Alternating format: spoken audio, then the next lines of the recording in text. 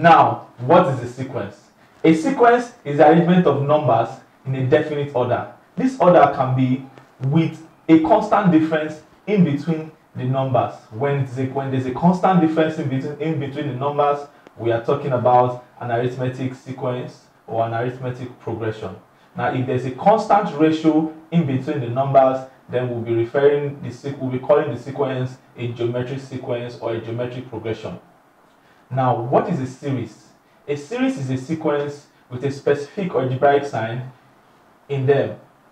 Like possibly you could have a positive or a negative sign in between the numbers, just as you have 2 plus 3 plus 4 plus 5 plus 6 plus dot dot dot. That is a series. A sequence would be 2, 3, 4, 5, 6, dot dot dot. Now, we have different types of sequence or series. We have the finite and the infinite sequence. If it is finite, then it has an end. An example would be 2, 3, 4, 5, 6, dot.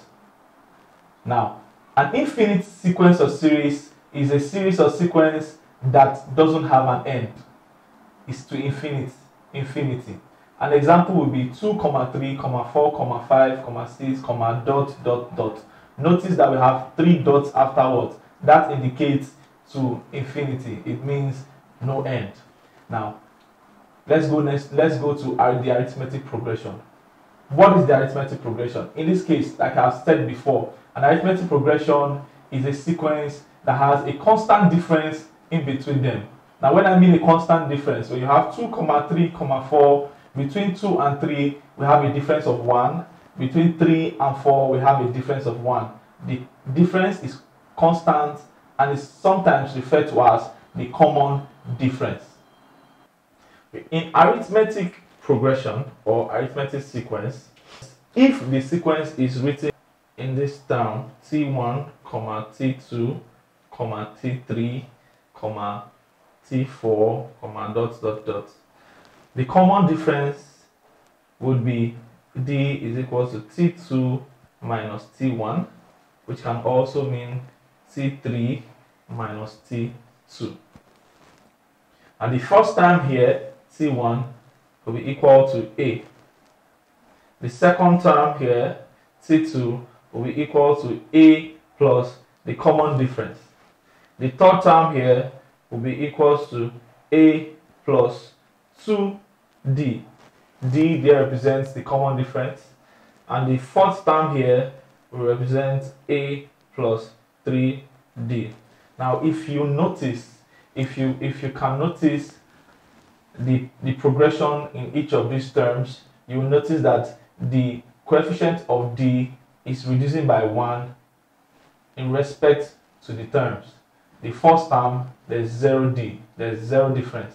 In the second term, there's 1 common difference. In the third term, there are 2 common differences. In the fourth term, there are 3D. That means that progressively, the term reduces by 1 as the common difference reduces by 1 as the term increases. So that would give us the nth term as A plus n minus 1 bracket D. This formula is referred to as the nth term of an arithmetic progression. Now, we're going next to the sum of an AP. The sum of an AP means adding up terms in an AP. Now, the terms of an AP can be added according to the following type. One of the types are if we have a finite sequence. I said before now that a sequence is finite if it has an end. So an example will be T1, T2, T3, T4, full stop. Now, in this case, the sum of the term of an AP is equal to n over 2 into bracket A plus L. N there represents the number of terms that we are adding up. A there represents the first term, L represents the last term. Now, another option will be the infinite sequence. In this case, a sequence without an end. That would be, an example would be T1, T2, T3, T4, dot dot dot. Now, since there are no last term and since the last term, okay, I'll need you to know that the last term of an AP is also can also be referred to as the nth term. Can also be referred to as the nth term. So that would mean that the sum of terms of an AP, of an infinite series or an infinite sequence of an AP will be Sn to be equal to n over 2 into bracket a plus L there, the last term will be the nth term, which is a plus n minus 1 to bracket d, which will bring the sum of terms for an infinite sequence to n over 2 into bracket 2a plus n minus 1 into bracket